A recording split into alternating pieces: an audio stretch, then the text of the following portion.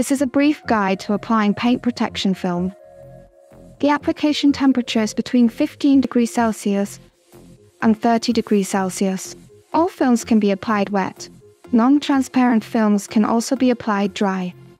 The surface to be covered must be clean, dry, and greaseless. Before removing the protective paper from the paint protection film, place the individual parts in the appropriate places to ensure that the cut is correct and the size fits. Take the paint protection film in both hands, hold it about 3 centimeters above the surface to be covered, and position it carefully without coming into contact with the surface. Once you have found the correct application position, carefully apply the paint protection film and slowly smooth it down with a squeegee.